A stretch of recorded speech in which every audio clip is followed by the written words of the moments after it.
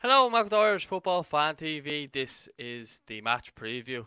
Wales versus Republic of Ireland in the Uefa Nations League in Cardiff. I'm joined by Gerard Brown. Gerard, how are you and how are you feeling going into this game? I'm good, Paul. It's great to be here. I suppose, yeah, like a lot of people, obviously, a little bit disappointed with Thursday night. I suppose the result, we probably never really expected to get much from the game. I think probably just the performance was a little bit disappointing. And to be honest, if England really wanted, they could have beaten us by more. But look, we have to park that and move on. Ultimately, in the day, England have traditionally always been a couple of steps above us, and they definitely are at the moment. This is the game, yeah. Wales, a team we know very well. Obviously, when we played them last month, drew that game at the Aviva. Suppose look like a lot of people we just want to see, I suppose, a goal because it's been so long. We want to see a positive result to kind of carry a bit of momentum and confidence. And as I touched on, like there's a lot of familiarity between these two teams. That game in the Aviva, we played quite well. You have to remember it was difficult. We had all the COVID cases, the setback of losing to Slovakia and the disappointment of that. So can't exactly say we're in a great place going into it. But we put in a good performance, I thought, that day. Like a lot of our games, just lacked a little bit of quality up front. They never really threatened, never really hurt us. It's the only points they've dropped in this group. But yeah, hopefully come 7 o'clock tomorrow even we'll have more to cheer about than we have in our previous couple of games over the last couple of months. I think that's it, isn't it? I think a lot of people are just worried the fact that we haven't been scoring any goals, and I think that's been the only real downfall. I think if we were scoring more goals, I think people wouldn't be as pessimistic. But the fact is, we're creating chances, but we're just not putting the ball in the net. And I think that's ultimately why people are so anti Stephen Kenny at the moment, which is it's frustrating. I know because we all want to see us win and we all want to see us score goals and stuff like that. But I think ultimately it's just the ball just hasn't gone in the net. I think we've had chances and I think we've created chances. Obviously not against England, but in all the other games, I felt as though we were probably the better team in those games. Yeah, I totally agree. I think the last three matches, particularly in October, like we had a couple of great chances in that Slovakia game, as we well know, with Harahan cleared off the line, Brown hit the post.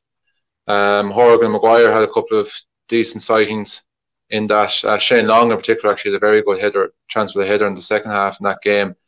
And in Finland, yeah, like only for the fact that we gave away a sloppy goal, we didn't actually really do a lot wrong that night.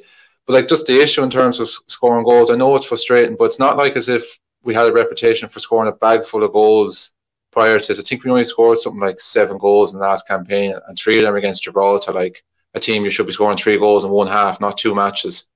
So, and like at the end of the day, like Stephen Kenny, he doesn't have a transfer market. He can't suddenly just get a magic wand and flick it over our strikers and suddenly start making them goal scorers. They're not even proven to be doing it for the club. So it's a difficult, tricky situation. And like you said, yeah, if we had a goal scorer, if Robbie Keane happened to be 10, 15 years younger, but look, that's not going to happen. We would have more points, we would have positive results, and there would be a bit more fight. Because, as you said, I don't think the performances have been that bad. And I certainly think back to, like, right, have we got any worse so far under Stephen Kenny?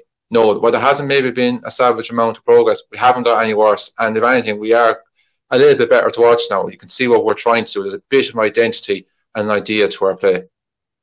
I think that's it. I just think the fact that we just haven't scored, I think if we start scoring goals, I think things are looked Yeah. at totally different. Even if we're losing, I just think if we're scoring the goals, I think people like, view it much differently and they're more optimistic. It's just the fact that, and as you said, we don't have someone who's proven to put the ball in the net time and time again. Whereas you look at like someone like, I don't know, Wales, they have like someone like Gareth Bale who they can depend on. England have a hatful of names that they can depend on. You could probably say Scotland, Northern Ireland. We're kind of in that bracket at the moment. I think.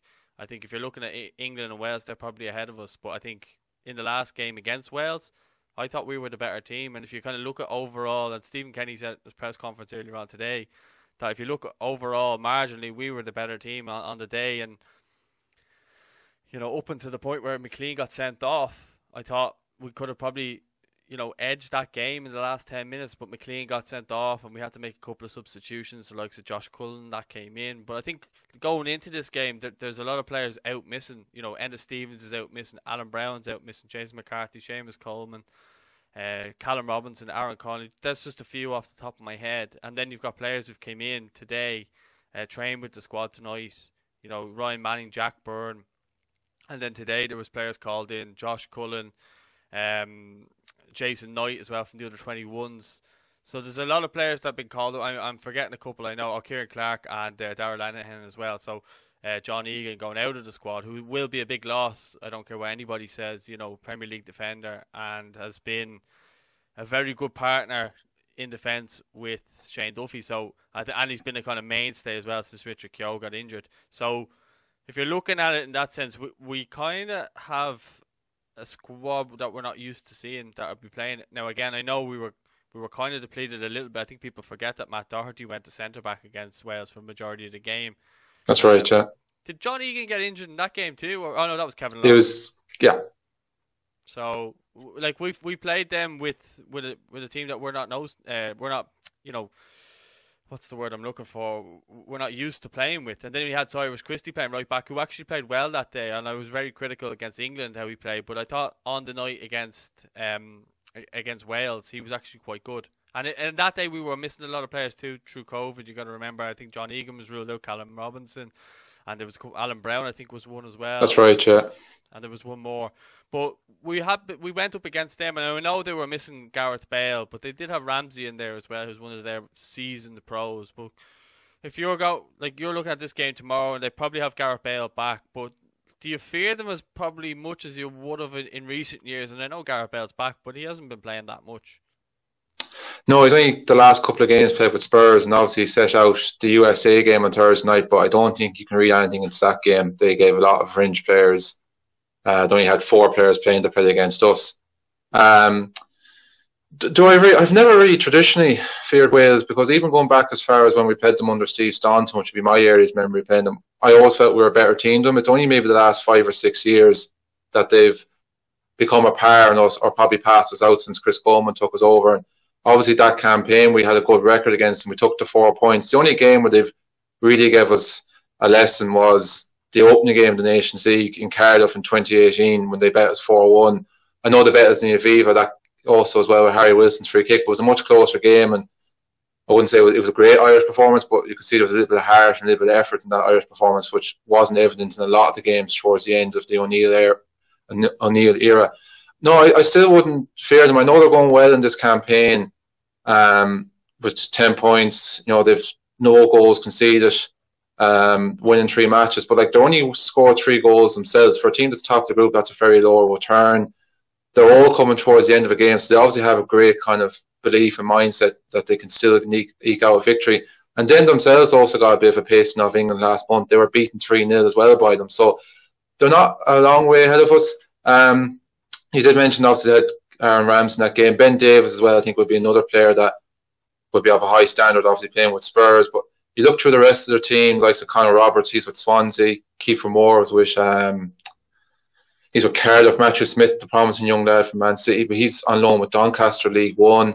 Ethan Ampadu in and out of the Sheffield United team. So there's not really many standout players apart from Gareth Bale, which is the weird thing is with him is it doesn't matter, as we've seen with Real Madrid, he can go weeks without playing football. When he puts on that red shirt, he just becomes a different man, and you just hope he doesn't do that again tomorrow. Yeah, I'm not sure. I know he trained a couple of days ago, but I haven't heard anything since, and I was trying to find out on kind of the Wales site, was there anything, and I couldn't see anything. You got to remember they have David Brooks as well, and Harry Wilson. That's right. Quite good for them as well. So they do have. I wouldn't say players that you would say, oh my god, but they do have players that could probably hurt us if we don't play to our strengths. I think someone who definitely needs to play this game, and it was evident in the Wales game at home, is Jason Malumbi. Just what he gives us in midfield is something what we've been lacking for so long, and the way he gets on the ball, he's always looking to give it to someone on his team. He doesn't play safe. If he can get it forward, he will try to get it forward, and if he can't get it forward, he'll try to run with it, and he'll bring the ball forward for us. And I don't think any of our midfielders do that. And the fact now is, I would imagine that Conor Hourihane will be the one that sits, and then with Alan Brown out of the team, I wonder if Hendrick will be that one that kind of is that attacking midfielder, and then you have Malumbi as that other midfielder, probably sitting in a deeper position that Hendrick was doing the other night against England. I think that's probably how we will line up the midfield. Now, the only thing is, what I would like to see, but it probably won't happen. I obviously did the start 11 show last night without knowing the likes of Jason Knight was going to come into the team, but I wouldn't mind seeing Jason Knight coming in. I would like to see Jack Byrne off the bench maybe in the second half, but what are your kind of thoughts looking at Malumbi in that midfield? Do you feel like he has to play? Yeah, I think you pretty much said everything that I kind of agree with myself there. I think so. I was saying this to a mate of mine as well yesterday. I think what's holding Jason Malumbi back, which is no fault of his own at the moment from a regular start with Ireland, is the lack of club football, which I find baffling because even the odd time he's played for Brighton in cup games, like that game against United, he played well. He's played well for us. He's a very, very good player. Brighton aren't exactly barking up trees in the Premier League at the moment, so I can't understand how he's not getting more of a run with them, or why Graham Potter just hasn't loaned him back, because he's too good of a player not to be playing football. But for me, as you said, like he brings something that we haven't had in an Irish team in so long. He suits the style of Stephen Kenny would have played on the previous teams, particularly with Dundalk. He looks such a good player. He was our man in the match in that game against Wales. For me, I really want to see him come in and start. You touched on Jason Knight. It is an interesting one. Surely Jason Knight has to feature in one of these two games, or why call him up and deprive him from the 21s from their two of the biggest games that we've played at that level in God knows how long. So he has, as you said, I think he has to feature at some stage. Jack Byrne, yeah, as you said, maybe start him, but as you said, at least bring him on. Throw him in there, like see what he's like at this level, because we've seen at the League of Ireland level he is a bit above our league. He has got class, he has got quality. I think he can go back and do something similar to what he done in Dutch, or in the Dutch Eredivisie, and what Josh Cullen is doing now. Go to a league like that and be very impressive. And he's another player as well I would like to see start tomorrow. He's playing regularly with Anderlecht. He starts every game. I know it's not the Anderlecht of old. It's still a decent standard, the Belgian Pro League. Teams regularly in Champions League, Europa League, so it's a good standard. I'd like to see him start. You touched about Conor Hourihane starting. I don't really want to kind of like go naming out players and stuff like that, but I'm beginning to kind of struggle and just see what he offers our midfield. He just kind of, I almost kind of say go hiding. I just kind of struggling to see what he kind of offers us. I'm worried about him as well with his situation at Aston Villa, because after what was a good start to the season from, they then signed Ross Barkley. He has a wonder game against Liverpool. He continues to play every week now because of that, and he is playing well in fairness to Barkley. But Hourihane's been frozen out by Aston Villa, and it is worrying to kind of see. And I just feel maybe that has affected his confidence, and you could just kind of see it on him on Thursday night. So I would like to see maybe even, I know it's an important game, we need 3 points to try and give us any chance for second seed, but I wouldn't mind seeing, even if it is going to be an experienced midfield, I still wouldn't mind seeing Josh Cullen and Jason Malumbi starting tomorrow. Yeah, that's not a bad idea. I would like to see some freshness into the team. I think you'll more see a freshness to the team probably against Bulgaria. But the thing is, and the key is here, because obviously I'm going to get up the group stats here now on screen there. So as you can see, we need to get some results, because Bulgaria are on 1 point, we're on two draws. We need to get a result, because if Bulgaria get any sort of result against Finland, the pressure's all on us then to go against them, when we play them on Wednesday. So I fully believe that we could get a result in Cardiff if we actually, show what we're about. I think the players should be hurting after that result against England the other night. I know it was a friendly and everything like that, but at the same time, pride was at stake, and we got I wouldn't say humiliated, but we got spanked. And you'd be hoping that a lot of the players would be hurting, and a lot of the players, you like see Malumbis and McLeans and these types of players who really take pride in wearing that Irish jersey. I wonder now, will they step up and put in a performance and try maybe get a goal or something, and just say, right, we'll put this right, we're going to go to Bulgaria and win and get 2 wins out of the last 2 games, and then we can start finishing this international period on a real high, and then look forward to March, because after every result, it's Kenny out, this fella is out of his depth, the squad is terrible, it's the worst team I've seen ever. And they're not really, because I don't really actually look at this team and think they're any worse than the team under Trapattoni, for example. I think, obviously that team under Trapattoni had Robbie Keane and Richard Dunn and stuff like that, but the kind of rest of the players around, other than those players, and they were real leaders at the time, let's not forget, there's John O'Shea throw in there as well, Shea Given, Damien Duff, they were all in there too, but they were kind of coming to the end. But when you kind of look through that, a lot of the players that were in the squad around that time were probably at the level of a lot of our players now. The only thing is you're missing the players and leaders I've said there, so I think it's a bit of a tough one for Stephen Kenny. It's not really his fault. He's came in, he's inherited this group of players, and he's tried to bring in his own kind of players and style. He's brought in players from the 21s, and I was only looking at it earlier on. The players that he's already kind of brought through, or the players that have been brought through since he's been 21 manager.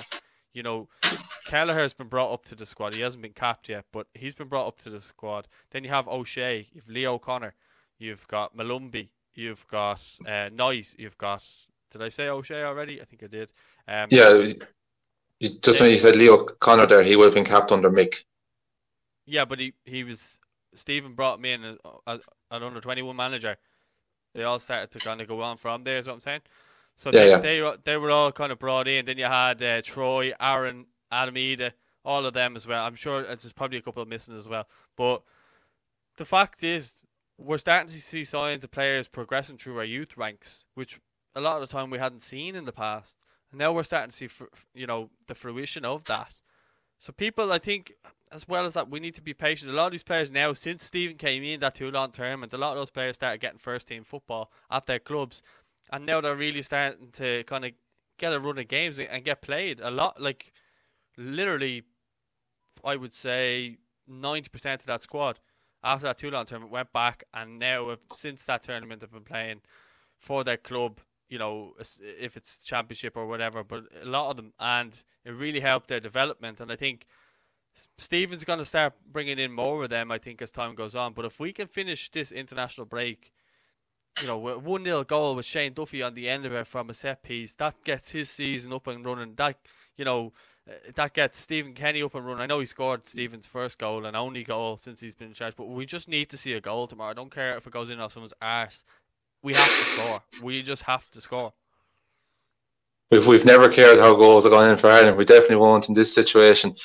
Just first thing on the squad, about going back to Trapattoni, I actually definitely the last campaign on Trapattoni qualifying 2014 World Cup, like when a good few players actually even some of them players who named even retired after Euro 2012. The squad was no better than it is now. Like, so I don't agree this is the worst squad we've ever had in so long. And just even your point about the 21s, about after that Toulon tournament, a lot of them went on to play first team football. But the thing that impressed me the most is the standard. A lot of them started breaking into Premier League and Championship clubs, which is unheard of for Ireland under 21 players. You look back to the last squad under Noel King, he was picking players from non-league, League One and League Two. Like, just honestly forget about it. Like, so there is, as you said, great signs of progress. And when you are starting to bring through young players into a new team, it's always going to take time. You just have to look at Wales under Chris Coleman, even the process they're going through now, or just any sport in general, even if you want to maybe make reference to the Irish rugby team of the late 90s, early 2000s, when that golden generation came through, it took them a while to get results. And it's the same thing that's going to happen here as well. And as you mentioned, like, that's a good list of players that are coming through, and it's positive to see. And they're only going to learn and benefit. Like a lot of people were giving Adam Mead a lot of criticism the night, which I think is very, very harsh for a 19-year-old that hasn't played much football this season, the Championship, against two established Premier League centre-backs. He was never going to win that battle. Not being harsh, just it's most logical point towards that. But he's going to learn so much now. It's going to bring him on so much that he's going to learn from that, and it's going to make him better and stronger. And that's the thing that Stephen Kenny touched on. As you said, just to get that bit of confidence, if we can get a win tomorrow, and if other results go away, that Finland beat Bulgaria and we're at least guaranteed third spot, takes the pressure off kind of the Bulgaria game. And as you said, we can kind of relax. They're not on our coattails heading into that game. It doesn't make it a must win. Win these last two matches. If it's not enough to get a second seed and we still end up being third seed, so what? I don't care. At least we're ending this international period, ending this international year, going into March on a positive, on a high, and people can be kind of looking back on them last two games. Right, there's something to build on. That's all we really want. Look after ourselves and let the rest, like seedings, draw, everything else, that'll take care of itself. Yeah, and I think he wanted to call up Gavin Bazunu as well. He wanted to call him up, but obviously wanted to keep him with the 21. So that's another player who I foresee in the future being in the squad as well. He's obviously doing quite well at Rochdale, and Stephen obviously has high hopes for him as well. So you take it to the equation. With four really good goalkeepers coming up there through the ranks at the moment too. Travers and O'Hara as well. Travers needs to start playing obviously at the club level before he can feature probably international level for us. But I think as well as that, Gerard, just on a positive note, Finland beat France the other night. I think that's right. So we we're the better team against Finland. I keep saying that we were the better team, and ultimately it's going to be up to the players to show that with results in the future. But Darren Randolph basically gave them a goal. He came out and said it afterwards. You know, he apologised actually on our Instagram. But he basically gave the goal away. We weren't really troubled by them other than that. Obviously, we were in the game previously, but that was honestly, watching that and being in the stadium, it was like watching the pre-season training. It was that bad. It just wasn't a good game, and obviously with no fans there as well, it was just really bad. But I'm looking at the last time we played Finland and Wales, we were the better team against both, and as I just mentioned there, Finland beat France the other night. You know, World Cup champions, and then you have Wales, top of our group, and we played them. I thought we were better than them, or we matched them, especially with the squad. Probably wasn't our first squad, and they probably didn't have theirs out on the same day as well. But I felt as though they had more players that they would have probably expected to start than we did. Another key thing is they don't have Ryan Giggs for this game as well. He won't be there because the alleged incident we won't get into. But so there is those factors as well. But as you said there, we're playing well against these teams. Obviously, we got hammered against England, and you know, you just got to accept that we got hammered. There's no point dwelling on that. We move on from that. But if you're looking at the other games, there's definitely positives to take. But we need to take those positives into tomorrow's game, and we need to get a goal and at least try get a win. You know, I can sit here now and say a draw would be disappointing, but probably looking at it, if we were 1-0 down and we got a 1-1 draw, I'd be delighted. But I would like to see us win. I would like to see. I keep saying this every single game. Is I would like to see us take the lead in a game just to see what we would be like. It hasn't happened yet. I say yeah because I hope it will. I think Stephen Kenny needs a break. He needs something. He's so unlucky with everything that's gone on since he came into the job. You know, Aaron Connolly missing the Slovakia game, Adam Ida missing it as well for sitting too close to someone on a plane and not knowing that they had tested positive for a test. It's ridiculous. Like, you just hope some luck comes Stephen Kenny's way, and you would like to see it because obviously myself and yourself, we've interviewed him before, we've dealt with him personally, and he's a really intelligent man, he's a really smart man, and he's a really nice man. So you want to see someone like that succeed. You know, like I see all these people who want to bash him just for the sake of bashing him and just not getting behind him because they just look, League of Ireland manager, not up to the task. But that's a lot of people's mentality, you know.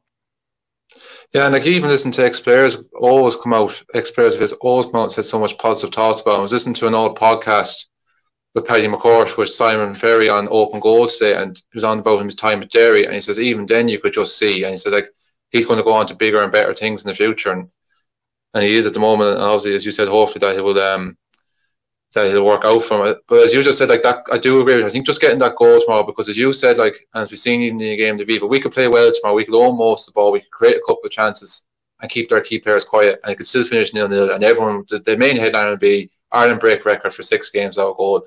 So I think get that. As you said, it's a long time since you just touched on there, even taking the lead in the game. Like it's a long, long time since Ireland in general have led in a competitive match.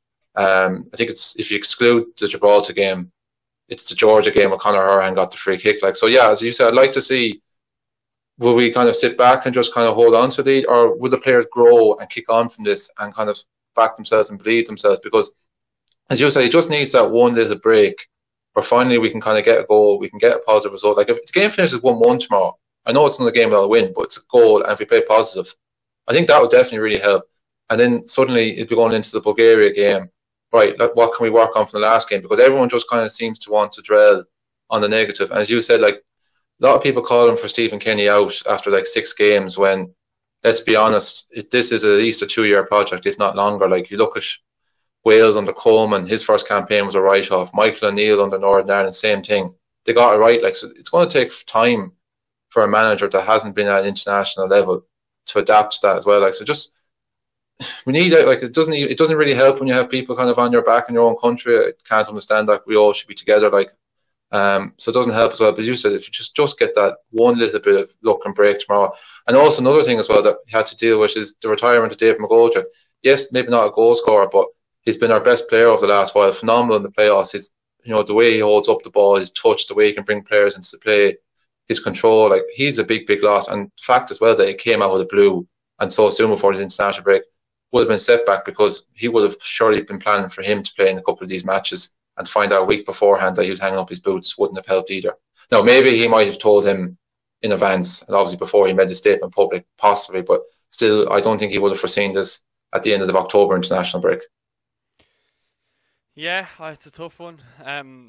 But do you think Stephen Kenny's actually maybe affected by the fact that there's no fans in the ground? Like, do you think, and the players, maybe the fact that, obviously it's well known how much the Ireland fans drive the team on. Do you think that might be a factor as well, or do you think we're just not scoring and it's just the ball just won't go in?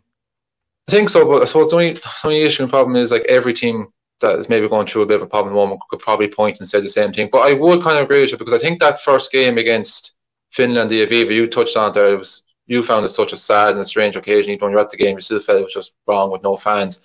Like, I think that would have been a great occasion, because I think there would have been a great buzz and a great hype, because a new manager in charge and the start of a new era and the new players coming in and this new style of play, and the fact that the Bulgaria game, okay, it wasn't a win, but it was a result and we got a goal and there was stuff to take away from it. I think there would have been a good buzz and a good crowd. And like you said, yeah, sometimes can carry you over the line, like down through the years, traditionally, even go back as far as Mick's last campaign, like how much the crowd play a massive impact in that Denmark and Switzerland game when we fell 1-0 behind, and we fell behind 1-0 in both them games in the last 20 minutes.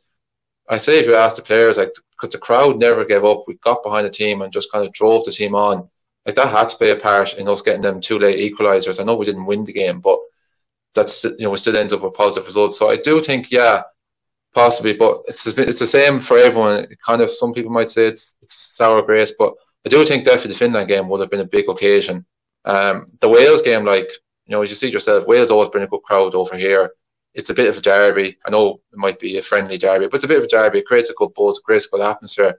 That was a cracking day as well. Things like that can sometimes add up, like. But overall, in general, I suppose everyone is in the same picture. But sure, look, hopefully the fans will be back for some of the qualifiers for the World Cup, the next campaign.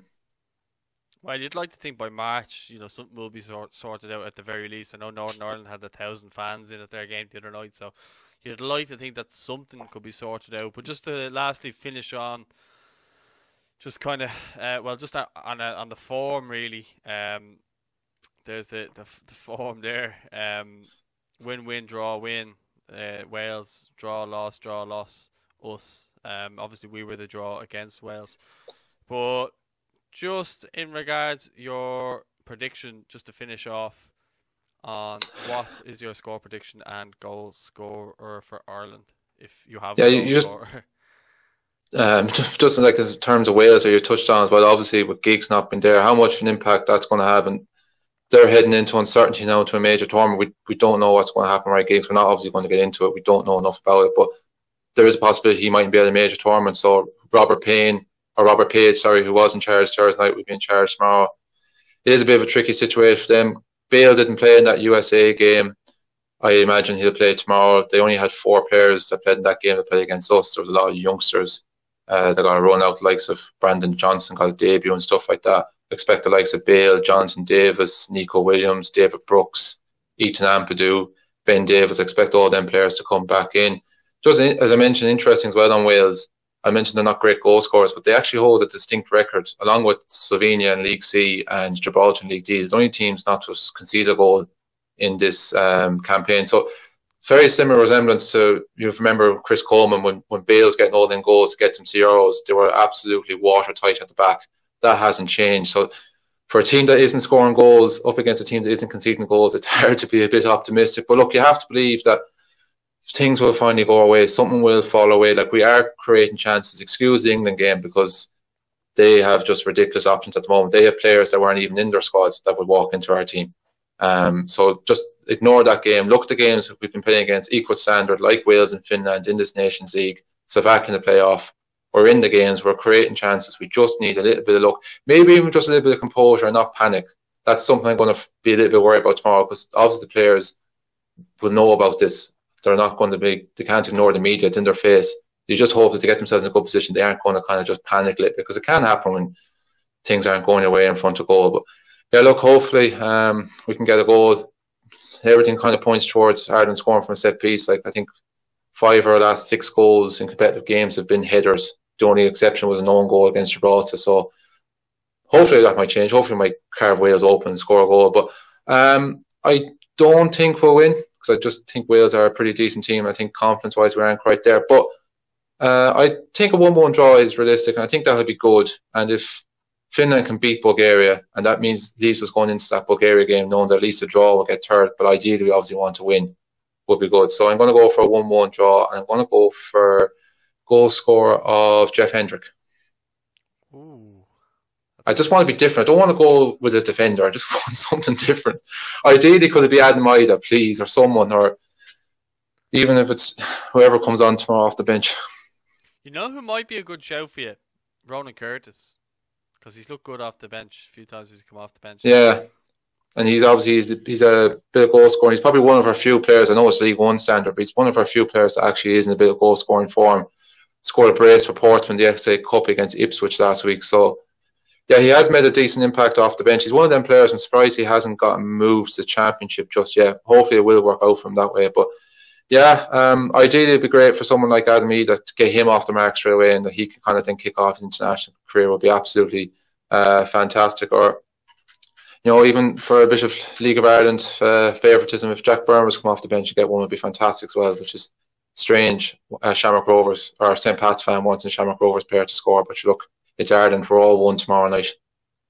Well, this is it. I think as well with Jack, the fact that he's played against AC Milan, the likes, and didn't struggle, I think Stephen might have that in the back of his mind and said, you know what, I could actually play him in this game because Wales, they're not amazing in midfield. If they do have Joe Allen and Aaron Ramsey playing, then maybe you'd look at that. But if they're not playing, then I wouldn't really fear too much in maybe throwing Jack in there. But I'll give my score prediction. I'm going to go for a 1-0 win to Ireland. I'm going to be optimistic, and I'm going to go with... Who am I going to go with the goal scorer? James McLean. Yeah, of course he has a history of scoring in Cardiff as well. I think the fact that he got sent off the last game and stuff, I think he's going into this game with a point to prove, you know, and obviously coming off the back of the England result as well. So I think he's going to this game with a point to prove, and he could likely start in this game. Or if he does come off the bench, as I say, he'll have a point to prove with the Bulgaria game in mind on Wednesday. So, and he's been scoring for Stoke as well, so let's not forget that too. So he's not coming in just kind of off a bad run of form like he probably would have been under Mick's reign. This time he's actually coming in off good form for Stoke. So we'll see what happens. As I say, they've got a few good players mixed around. Ben Davies at left back, then obviously the midfield as I mentioned, and Gareth Bale. So, yeah, I mean, we've got our own players, but they need to step up to the mark on this occasion. So hopefully we can get a result, whether it's a 1-1 win, as Garvey likes to call them, the draws a win, or a 1-0 win. I just hope that we get a positive result tomorrow. That's all I'm really hoping for, you know. And maybe, hopefully, as we touched on there, hopefully the Ryan Giggs situation has affected them a little bit, and that could play in our favour as well tomorrow. Yeah, definitely. Well, I think we'll leave it at that. Jay, thanks very much for joining me. You're actually going to be joining me. You're going to be joining me tomorrow for the watch along. So if anyone's watching this, make sure to come and join us for the watch along. We'll be watching the game on the YouTube channel. So make sure as well, if you're new to the channel, that you subscribe so you get an alert when we do go live. Don't forget to give the video a like as well. Thanks very much, Ger. No worries. Just finally as well, just before I sign off, Paul, as well, just want to wish String Crawford and all the under-21s as well best of luck tomorrow, because it's a huge game for Ireland as well tomorrow. So let's hope we get the 2 wins and our under-21s are one step closer to qualifying for their first ever major tournament. Absolutely. I'll be at that myself before we go live on YouTube tomorrow. So take care, guys, and thanks for joining us. All the best. Come on, you boys in green.